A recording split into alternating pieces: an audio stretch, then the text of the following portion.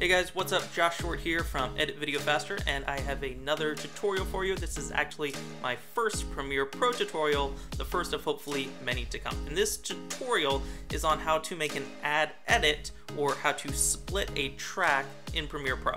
So an ad edit, that's what is called a media composer. So me, from my media composer background, when I jumped into Premiere, this is one of the first things I wanted to know because I use it all the time.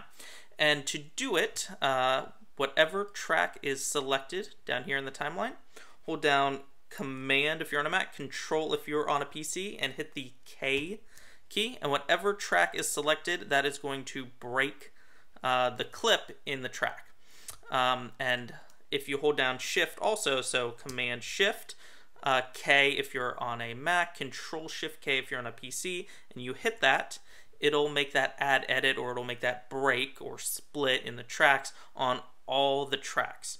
So one thing that is different in Premiere than in Media Composer is you can't make an ad edit on black. So basically when there's nothing here, you can't make an ad edit, you can't make a break in that track like you can in Media Composer. So there's a slight difference, but I mean, it's just one of those things you get used to after, you know, a few months of being in Premiere.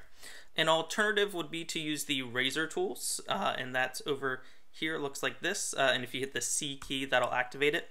And when you click, that'll also make that cut as well on whatever track you click on. So that is it, guys. That is it for this tutorial on how to make an ad edit in Premiere Pro. I love it if you could subscribe to this channel. And if you want, check out my website, editvideofaster.com. And if you go up to here, go up to this menu here, click on blog, and you see all the different blog posts and tutorials that I've created. Scroll through here, see the whole bunch of them in there.